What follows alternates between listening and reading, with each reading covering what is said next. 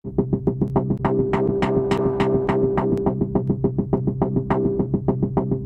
booth. Dynastar is focusing a lot on the big mountain.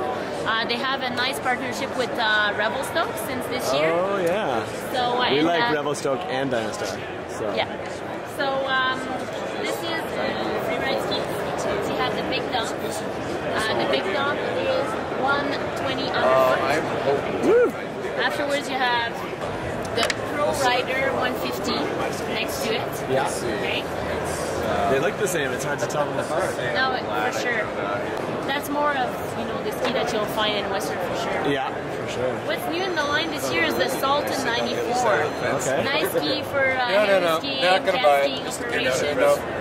This one has vertical sidewalls, limited construction, so still a really pretty intense ski.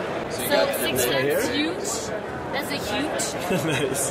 And this one existed last year. It's a rocker ski. The reason we went with the same graphics. It's looking fun. This only comes in size. And pretty similar skis in the sense of like. What's new into your foot? It's because they wanted to. It's a narrower 6 cents. Yeah. But a lot of fun too. Yeah. Cool. RX. It's the same as the RS, just looks cooler. Exactly. 120 or 130, depending on what you feel like.